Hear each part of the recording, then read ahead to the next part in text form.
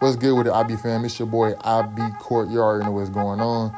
Today, we'll be going over 4 reasons why you can't dunk and 4 ways to correct that. Let's get it.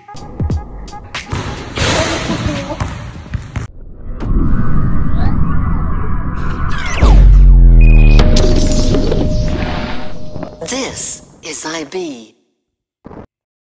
Number 1 is your approach.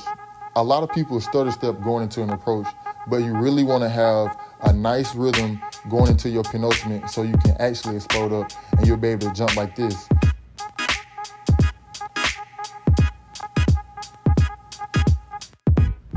Number 2 is your distance.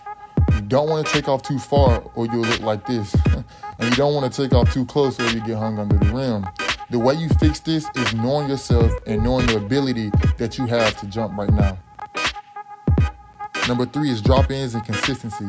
You want to be able to drop the ball in the rim first before you actually can dunk the ball. Some people try to grab the rim too early and you don't make it. But when I was in high school, my first dunk was a drop-in, then it was a hang. You want to take your time and put the ball in the rim before you actually hang on it. Soon it'll be very light for you and you'll be able to walk up to the rim and dunk like this. Number 4, which is one of the last reasons, is your punch-ins. People try to approach the dunk and punch the ball way too early before they can actually dunk it. But even when you jump as high as I do, you still can miss it because of the punch-ins. Until you can actually dunk the ball, you want to make sure that your punch-ins come later on. The higher you jump, the better your punch-ins will be.